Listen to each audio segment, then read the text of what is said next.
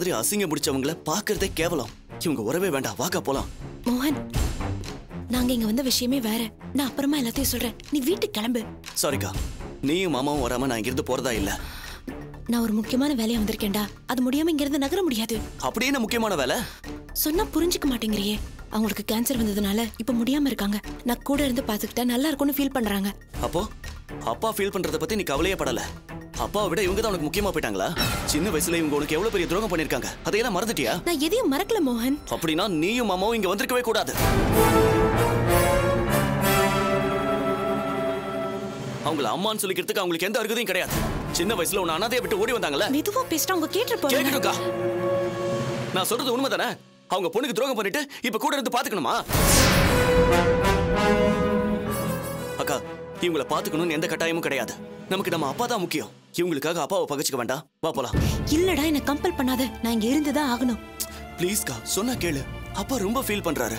இங்க ஒரு நிமிஷம் கூட இருக்க கூடாது, வா போலாம். அக்கா தான் சொல்றல, கம்பல் பண்ணாத, புரிஞ்சுக்கோ. மாமா, நீங்களாவது புரிஞ்சுக்கங்க. அக்கா இங்க வந்ததுனால அப்பா ரொம்ப நொந்து போயிருக்காரு. எனக்கு தெரியும்டா.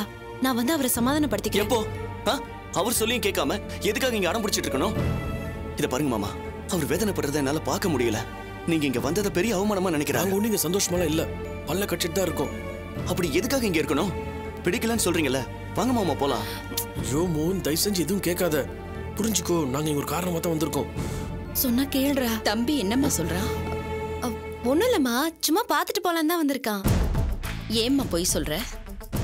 அப்பாவுக்கு நீங்க இருக்கிறது பிடிக்கல, உடனே கிளம்பி வான்னு சொல்லிருப்பாரு, அதானே? உன் பேர் என்னப்பா? மோகன். மோகன், மறந்துட்டேன். இத பாரு மோகன், நீ நினைக்கிற மாதிரி நான் பழைய புவனா கிடையாது. இப்ப நான் முழுசா மாறிட்டேன். இது உங்க அப்பாவுக்கு தெரியாது. போ, போய் உங்க அப்பா கிட்ட சொல்லு. அனாவசியமா அப்பாவை பத்தி பேசாத.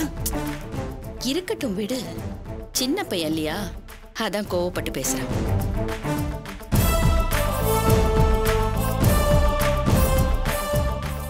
உனக்கு ஒண்ணு தெரியுமா? ஆரம்பத்துல துளசியும் உன்ன மாதிரி தான் என் மேல எக்கச்சக்கமான கோவத்துல இருந்தா. ஆனா இப்போ நான் மாறிட்டேன்னு தெரிஞ்சதும் ஆளே மாறிட்டா. என் மேல எவ்வளவு பாசம் வச்சிருக்கா தெரியுமா? வேளா வேளைக்கு மருந்து கொடுத்து சாப்பிடுறேனான்னு கவனிச்சு என் மேல அப்படி ஒரு அக்கறை.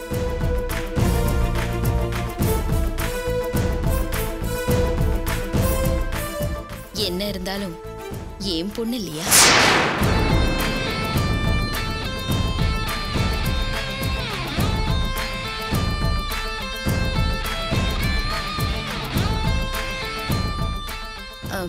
துளசிக்கு எங்க வசதி பத்தாது, அதான் என்னோடய வந்து இருக்க சொல்லிட்டேன். விருப்பப்பட்டா நீயும் இங்க வரப்போக இருக்கலாம். நானும் உனக்கு அம்மா மாதிரி தான். உன்னெல்லாம் அம்மான்னு சொல்லி எனக்கு என்ன பைத்தியமா பிடிச்சிருக்கு? மோகன், என்ன பேசுற நீ? அக்கா, கோவத்துல ஏதாவது பேசிடுவேன், அவங்கள பேச வேண்டாம்னு சொல்லு. இப்ப நான் என்ன சொல்லிட்டேன்னு இப்படி கோவப்படுற? நீயா தானே இங்க வந்த? ஏய், நான் உன்கிட்ட பேச வரல. ஹலோ, மரியாதை பேசு. பிரபா, பாருங்க எப்படி பேசுறானே. நான் பாத்துக்கிறேன், நீ உள்ள போ. போடா, அவங்களுக்குள்ள ஏதோ பேசிக்கிறாங்க, நீ ஏன் தலையிடுற? வா உள்ள வா. இல்லைங்க, அது வந்து சொல்றேன்ல, அவங்கள தனியா விடு. நான் உள்ள போறேன்.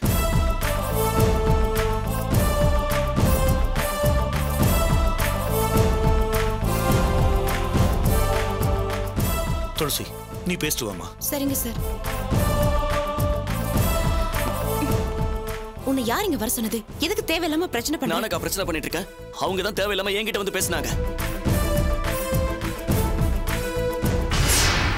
உனக்கும் அப்பாவுக்கும் துரோகம் பண்ணிட்டு என்கிட்ட வந்து பேசுறதுக்கு அவங்களுக்கு என்ன உரிமை இருக்கு? இந்த மாதிரி ஆளெல்லாம் உயிரோட விடக்கூடாது. இனிமே ஒரு வார்த்தை கூட பேசக்கூடாது, கிளம்பு.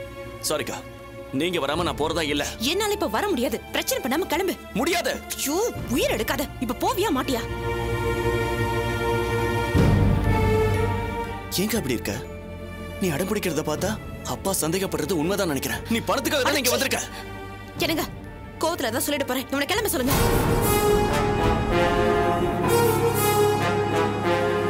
மோகன், எதுக்கு இப்ப தேவையில்லாம? மாமா, அக்காவும் நீங்களும் தெரிஞ்சே தப்பு பண்ணிட்டு இருக்கீங்க மாமா.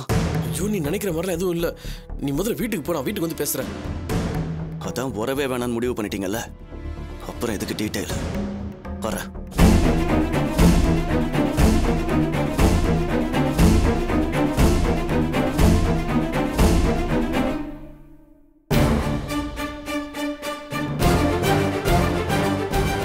என்னாச்சு தமிழ்? ஏன் இப்படி கோவப்பட்டு போறாரு? இல்லை சார், நாங்கள் இங்கே வந்தது அவனுக்கு சுத்தமாக பிடிக்கல. அதான் சங்கடப்பட்டு பேசிட்டு போகிறோம். அவன் பேசினதை தப்பா எடுத்துக்காதீங்க சார். இருக்கட்டும்மா, நான் எதுவும் தப்பா எடுத்துக்கல.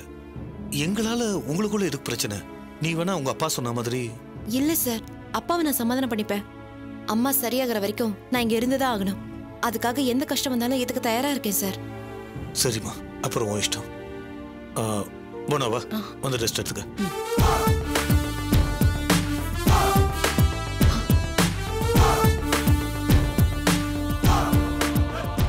என்னங்க, அப்பா என் மேல ரொம்ப கோவமா இருக்காருன்னு நினைக்கிறேன். இல்லைன்னா மோகன் இந்த அளவுக்கு பேசியிருக்கவே மாட்டான். நான் வேணா அப்பாவை போய் பார்த்து பேசி. அவசரப்பட்ட அந்த மாதிரிலாம் எதுவும் பண்ணிடாத. நீ இப்போ அங்கே போனேன்னா மாமா கண்டிப்பாக ஒன்று திரும்ப இங்கே வரவிட மாட்டார். நீ கொஞ்சம் பொறுமையாரு. மாமாவை நான் பேசி சமாதானப்படுத்துறேன். மாமா பாயிண்ட் ஆஃப் வியூவில் பார்த்தா நம்ம பண்ணுறது தப்பு தான். நீ ரொம்ப நாள் இங்கே இருக்கக்கூடாது. சீக்கிரமாக இதுக்கு ஒரு முடிவு கட்டணும். அதுக்கான டைம் வரும்போது கரெக்டாக செஞ்சு முடிச்சிடணும். சரி, இப்போ எனக்கு டைம் ஆச்சு, நான் கிளம்புறேன். சரிங்க.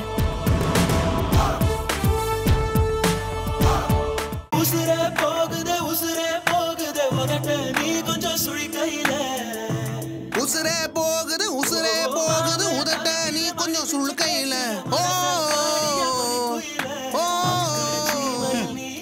வீட்டில் உட்காந்துக்கிட்டு தட்டை நீட்டிட்டு பிச்சை எடுக்குது பாரு. வேலை வெட்டிக்கு போலனாலும் பாட்டுக்கு ஒன்று குறைச்சல் இல்லை. அம்மா சிலிண்டர் உள்ள கொண்டு வந்து வைப்பா, காசு கொண்டு வந்து தரேன்.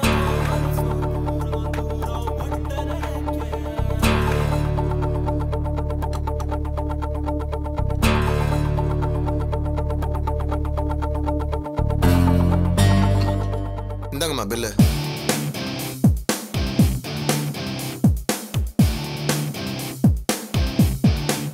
இந்தப்பா. மேல 10 ரூபா போட்டு கொடுங்கம்மா. எதுக்கு? எல்லாம் சரியா தான் கொடுத்துருக்கேன். இல்லம்மா, விலைவாசி எல்லாம் ஏறி போச்சுமா, கட்டுப்படி ஆகாதுமா. கஷ்டப்பட்டு தூக்கி கொண்டு வந்து உள்ள வச்சிருக்கோமா. நான் அதுக்கும் சேர்த்து தான் கொடுத்துருக்கேன். என்னம்மா நீங்க விக்கிற விலைவாசியில நாங்களும் 4 காசு சம்பாதிச்சாதானே முடியும். பில்லுக்கான பணத்தை மட்டும் கொடுத்துட்டு எல்லாம் சரியா போச்சுன்னு சொன்னா எப்படிமா? என்னால அவ்வளவுதான் தர முடியும். இஷ்டம்னா பாரு, இல்லைன்னா சிலிண்டர் எடுத்துட்டு போ. எங்க சொல்லி எப்படி வாங்கணும்னு எனக்கு நல்லா தெரியும். அத்தை, ஏன் இப்படி கட்டுப்படுக்கிறீங்க? உழைச்சது தானே கேட்கறாரு, கொடுத்துட்டு போங்க. பணம் என்ன மரத்துல காக்கிது? பணம் மரத்துல காய்க்கதான், மண்டபத்துல கிடைக்கலாம். இப்ப பிரச்சனை இல்ல. கேட்ட பணத்தை நீ ஒழுங்கா கொடுத்தாதான் அடுத்த வாட்டி சிலிண்டர் நல்லபடியா கிடைக்கும். இல்லன்னா கிடைக்காது. சிலிண்டர் தான் மரத்துல காய்க்குது. பேசாம பணத்தை கொடுங்க. ஐயோ மாப்பிள.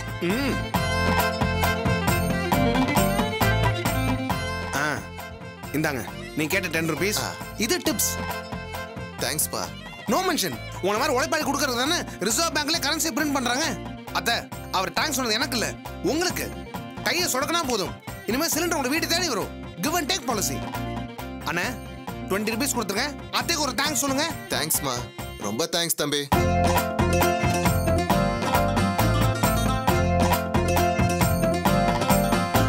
அண்ணா ஒரு நிமிஷம் கேட்கறேன், தப்பா நினைச்சுக்காதீங்க. இந்த வேலை வருமானம் எப்படி? வேலை ஒன்றும் கஷ்டம் இல்லையே. எதுக்குப்பா கேட்குற? இல்ல, நானும் வேலையெல்லாம் வீட்டில் சும்மா தான் இருக்கேன். இந்த வேலைக்கு வந்தா எவ்வளவு சம்பாதிக்க முடியும்னு தெரிஞ்சுக்கலாம் தான் கேட்கறேன். அதை ஏன் தம்பி கேட்குற? மாசம் 5000 தான் சம்பளம் தராங்க. 5000-ஆ? ஏன் அப்படி வாயை பொழக்கிறீங்க? 5000 இல்ல, 5000 தான். அதை வச்சுட்டு ஆக்கி திங்கலாம். போட்டுக்கு துணியெல்லாம் வாங்க முடியாது. அப்ப இந்த வருமானம் பத்தாதுங்கிறீங்களா? ரொம்ப கஷ்டங்க. என்னன்னு வேலை கஷ்டமுங்கிறீங்க, சம்பளமும் குறைச்சலுங்கிறீங்க. பேசாம வீட்டுல சும்மா இருக்கலாம்ல? சும்மா இருக்கிறதா? ஆமாண்ணே, உங்களை பார்த்தாலும் எனக்கு பாவமா இருக்கு. எதுக்கு தேவையான கஷ்டப்படணும்? வீட்டுல ஹாயா ரெஸ்ட் எடுக்கலாம்ல? ரெஸ்டா? சுத்தம். இது தானும் உருப்படாது, மத்தவங்களையும் உருப்பட விடாது. என்ன ஜென்மமோ. அண்ணே, நான் அதை தப்பா சொல்றேனா? குறைஞ்ச சம்பளத்துக்கு வேலை பார்க்கணும். ஒன்னும் சம்பாரிச்சா கூட சம்பாதிக்கணும் இல்லையா? என்ன மாதிரி வீட்டுல சும்மா இருந்து போலாம். தம்பி, என் மனசுல பட்டதை சொல்லிடுறேன். இதை விட குறைச்சல சம்பளம் கொடுத்தாலும் சரி, நான் வேலைக்கு தான் போவேன். என்னால வீட்டுல சும்மா இருக்க முடியாது. ஏன் அப்படி சொல்றீங்க? கஷ்டமோ நஷ்டமோ வேலை பாக்குறத நான் தொந்தரவாவே நினைக்கல. ஆனா வீட்டுல 2 இருக்குதுங்க பாரு, அதுங்களை என்னால சமாளிக்கவே முடியல. ஓ, அப்ப உங்களுக்கு 2 பொண்டாட்டியா? அட ஏன் தம்பி நீ வேற? ஒன்ன வச்சு மேய்க்கிறதுக்கு கண்ணு முழி பிதுங்குது, இதுல இன்னொன்னு வேறயா? அப்ப 2ன்னு சொன்னது? ஒன்னு என் பொண்டாட்டி, இன்னொன்னு என் மாமியா. இதுங்க 2 பேரும் சேர்ந்து அடிக்கிற கூத்து இருக்க. சத்தியமா சொல்றேன் தம்பி, உலகத்திலேயே ரொம்ப கொடுமைக்கார ஜாதினா அது மாமியார் ஜாதி தான். அதுங்க அக்க போர் தாங்க முடியல. ஆமாமா, ரொம்ப கொடுமையானவங்க தான். ஏன்னா மாமியார் சரினா அப்புறம் ஏன் வீட்டோட மாப்பிள்ளையா இருக்கீங்க? நீ வேற, நானா வீட்டோட மாப்பிள்ளையா இருக்கேன்? அதுதான் வீட்டோட வந்து தங்கி இருக்கு. அது வந்து இருக்கிறது என் வீட்டுலப்பா. அடக்கடவுளே, உங்க வீட்டுக்கு வந்து உங்களே டார்ச்சர் பண்ணுதா? கேடுகட்ட மாமியார் வீட்டுல வச்சுக்கூடாதுன்னு அடிச்சே விரட்டிடணும். கரெக்டா சொன்னப்பா. அதுங்களுக்கெல்லாம் ஐயோ பாவன்னு பார்க்கவே கூடாது. காசு காசுன்னு எப்படி அலையறாங்க தெரியுமா? சோத்துக்கு இல்லாம கஷ்டப்படுறாங்களேன்னு வீட்டுக்குள்ள விட்டேன். இப்ப என்னையே ஏறி மிதிக்கிறாங்க. மருமகனை மதிக்காத மாமியால எதுக்கு வீட்டுல வச்சுக்கணும்? காசு வாங்கிட்டேல்ல, இடத்த காலி பண்ணு. இல்லம்மா, தம்பி கேட்டதால என் கஷ்டத்தை சொல்லிட்டு இருந்தேன். இப்ப போயிடுறேன். தம்பி, என் மாமியா இருக்கால கிட்டத்தட்ட இந்தம்மா மாதிரியே தான். இதே உயரம், இதே வயசு, ஆனா பஜாரி. வாயை திறந்தா மூடவே மாட்டாங்க, பேசியே சாகடிப்பாங்க. அண்ணா, வழக்கமா மருமகளை தான் மாமியார் குடும்பம் பண்ணுவாங்க. ஆனா இப்பெல்லாம் மருமகனே குடும்பம் பண்றாங்களே, அதை பத்தி என்ன நினைக்கிறீங்க? நினைக்கிறதுக்கு என்ன இருக்கு? ஒண்ணு மாமியார் இல்லாத குடும்பமா பார்த்து பொண்ணு எடுக்கணும், இல்லாட்டி கல்யாணம் ஆன மறுநாளே மாமியா செத்து போயிடணும் சாமின்னு கடவுளை வேண்டிக்கணும். மாமியா கொடுமையில இருந்து தப்பிக்கிறதுக்கு இது ஒண்ணுதான் வழி. செம்ம ஐடியாவா இருக்கு. ஏன்னா இந்த மாமியாருங்க பெத்தவங்க பிள்ளைங்களை புரிச்சு கூட்டு வந்தாங்களே, அதை பத்தி உங்க ஐடியா என்ன? அட, மாமியாக்காரின்னா குடும்பத்தை பிரிக்கதான் பாப்பா. பெத்தவங்களை விட்டுட்டு வீட்டோட மாப்பிள்ளைய போராடுங்களே, அவனுங்களுக்கு எங்க போச்சு புத்தி? அவனுங்களையும் செருப்பால தான் அடிக்கணும். அதை விடுங்கண்ணே, உங்களுக்கும் மாமியாருக்கு என்னதான் பிரச்சனை? ஏன் அது என்னன்னு கேட்டு தீர்த்து வைக்க போறீங்களா? உங்களுக்கு தான் வேலை வெட்டி இல்ல, அவரையும் கெடுக்குறீங்க. வேலை முடிஞ்சா போயிட்டே இருக்க வேண்டியதானே? வெட்டியா எதுக்கு பேசிட்டு இருக்கீங்க? அட, நீங்க வேற ஏமா? தம்பி என் கஷ்டத்தை காது கொடுத்து கேக்குறாரு. ஏதோ ஆறுதலா இருக்கட்டும்னு 2 வார்த்தை சொல்றாரு. இத போய் வெட்டியா பேசுறீங்கன்னு சொல்றீங்க. 2 வார்த்தை பேசிட்டு போயிடுறமா. தம்பி, என் பொண்டாட்டிய கூட மனுஷியா மதிக்கலாம். ஆனா அந்த மாமியா இருக்கால, அவ ரொம்ப மோசம். பெத்த பிள்ளைங்களையே வீட்டை விட்டு துரத்தன மனசாட்சி இல்லாத மனுஷி. பணத்தாசை பிடிச்சு அலையறாப்பா. ஓ, வீட்டுக்கு வீடு வாசப்படின்னு சொல்லுங்க. ஆமாண்ணே, அவளை பணத்தை வச்சுட்டு அவங்க என்னதான் பண்ணுவாங்க? தின்னே அழிப்பாங்கப்பா. என் மாமியா ஒரு நாளைக்கு எவ்வளவு காப்பி குடிப்பாங்க தெரியுமா? நான் சம்பாதிக்கிறது அதுக்கே பத்தாது. வீட்டுல சும்மா தான் உட்காந்துட்டு இருக்கு. ஆனா என்ன பார்த்து சம்பாதிக்க வக்கு இல்லாதவன்னு சொல்லிக்கிட்டு இருக்கு. ஒரு நாளைக்கு அது கண்ணத்துல இழுக்கிறேன் பாரு. கூச்சமே படாங்க, அப்படியே 4 வைங்க. மாப்பிள போதும். இதுக்கு மேல ஜாட பேசி வெறுப்பேத்துனீங்க. கொடுப்புல நான் என்ன பண்ணுவேன்னு எனக்கு தெரியாது. என் மாமியாலும் இப்படித்தான்ப்பா. கோபம் வந்துட்டா இந்த அம்மா மாதிரியே பத்திரகாளியா மாறிடுவா.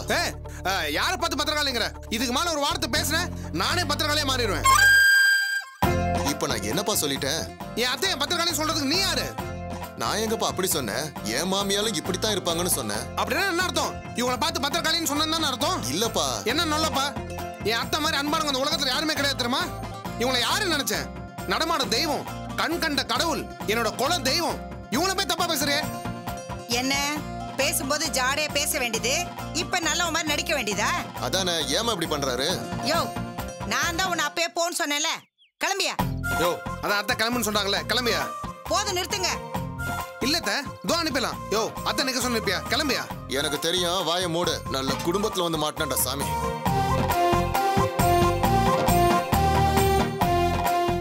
நில்லுங்க. உங்க மனசுல என்ன நினைச்சிட்டு இருக்கீங்க? நீங்க செய்யறது உங்களுக்கே நியாயமா இருக்கா? நானா உங்களை பெத்தவங்க கிட்ட இருந்து பிரிச்சேன்? நீங்களே தானே வந்தீங்க. ஆமாத்த. அப்படியே குத்திக்காடு பேசிட்டு இருக்கீங்க. நான் உங்களை பணம் கொடுங்கன்னு கேட்டேனா, வேலைக்கு போங்கன்னு சொன்னேனா, அப்புறம் எதுக்கு என்ன தப்பா பேசுறீங்க? சாரி அத்த, நான் அவரோட மாமியார் பத்தி தான் பேசிட்டு இருந்தேன். அவங்க கூட சேர்ந்துட்டு என்னையும் தானே பேசுனீங்க? இல்லத்த, சத்தியமா நான் அப்படி பேசல. அவர் உங்களை பத்திரகாளின்னு சொன்னப்போ நான் அவர்கிட்ட தான் சண்டை போட்டேன். கிழிச்சிங்க. நல்லா ஏத்தி விட்டு வேடிக்கை பார்த்துட்டு இப்போ ஒண்ணுமே நடக்காத மாதிரி பேசுறீங்க. ஐயோ, என்னமாச்சு? ஏன் கோவமா பேசிட்டு இருக்க? உன் புருஷன் என்ன பண்ணாரு கேளுடி. என்ன கேவலம் பேசுறத பொழப்பா வச்சிட்டு இருக்காரு. நான் பத்திரக்காளியா, பணத்தாசை பிடிச்சவளா, எப்படி எல்லாம் பேசுறாரு தெரியுமா? ஐயோ, அப்படியெல்லாம் நான் பேசவே இல்ல. கேஸ்காரன் கூட பேசல. ஆமா பேசுனேன். பாரு, கேவலமா பேசுனேன்னு ஒத்துக்கிறாரு. ஐயோ, நான் சும்மா தான் பேசுனேன். அவன் தான் அத்தையை பத்திரக்காளி அப்படி இப்படின்னு பேசுறான். நீங்களும் தானே பேசுனீங்க. ஐயோ கடவுளே, 2 பேரும் ஏன் தான் இப்படி சண்டை போட்டுக்கிறீங்களோ தெரியல. குளிச்சிட்டு வரதுக்குள்ள இப்படி அடிச்சுக்கிட்டு நிக்கிறீங்க. ஆக்சுவலா என்ன நடந்ததுன்னா, போது நிறுத்துங்க. அதான் பாக்குறேனே, எலியும் பூனையுமா நீங்க சண்டை போட்டுக்கிறத. ஏமா, உனக்கு தான் வயசாயிடுச்சுல்ல, பொறுமையா இருக்க மாட்டியா? பொடி அறிவு கட்டவள. உன் புருஷன் என்ன கேவலமா பேசுறாரு, அதை ஏன்னு கேட்காம ஏன் மேல கோவப்படுற? இத பாரு, நான் வேணா இவருக்கு செலவுக்கு காசு கொடுத்துறேன். காலையில எங்கேயாவது கிளம்பி போயிட்டு சாயந்தரமா வர சொல்லு. இவரை வீட்டுல வச்சுக்கிட்டு என்னால சமாளிக்க முடியாது. அப்படி பண்ணா இவரை கடவுளா நினைச்சு நான் கையெடுத்து கும்பிடுவேன். ஐயோ அத்தை, நான் வயசுல சின்னவன், என்ன கையெடுத்து கும்பிடுறீங்க? நான் தான் உங்க காலில் விழுவணும். என்ன மன்னிச்சிருங்க அத்தை. இருந்தாலும் உங்களுக்கு லொல்லு ஜாஸ்திங்க. தயவு செஞ்சு அம்மாவை டென்ஷன் பண்ணாம இருங்க. உங்களுக்கு புண்ணியமா போட்டும். ஓகே லவண்யா, இனிமே நான் அப்படி பண்ண மாட்டேன். அதான் சொல்லிட்டாருல்ல, போமா.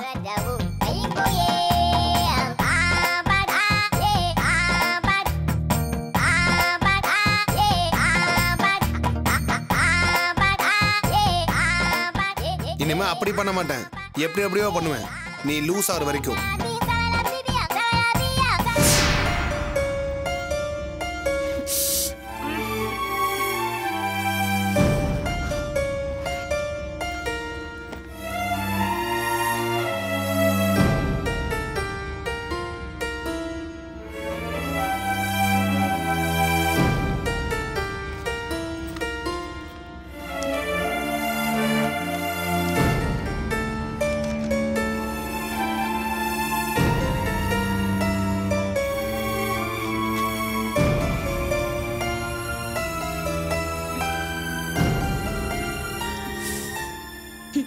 எழுதவே இந்த கஷ்டம், இதுல என் தலையெழுத்த மாத்த போறாளாம். நல்ல காமெடி. ஹாய் அக்கா, என்ன பண்ணிட்டு இருக்கீங்க?